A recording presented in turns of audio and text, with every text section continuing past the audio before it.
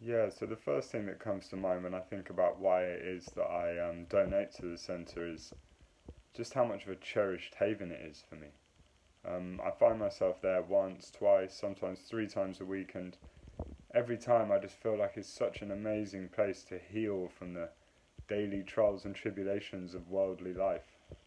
The second thing that comes to mind is just how much learning and exploration is possible there, both of profound Buddhist teachings and at the same time our own inner lives and inner experience, together alongside fellow practitioners who are all there for the same reason, metaful fellow practitioners. Yeah, I mean, I can't really put into words how appreciative I feel of the centre.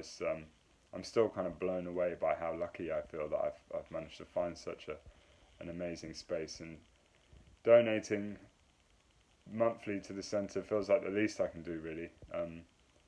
Yeah, it's a very cherished part of my life.